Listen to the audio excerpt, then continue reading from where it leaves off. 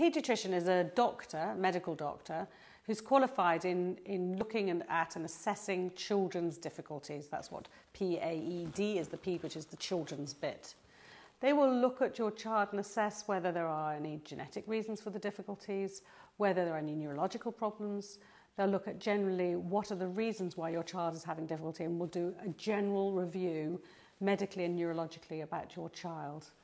Some paediatricians are particular specialists and called paediatric neurologists, and will be more specialists in the neurological part. But the paediatrician will be able to look at generally about your child's health and well-being and mental health, certainly looking at from top to bottom.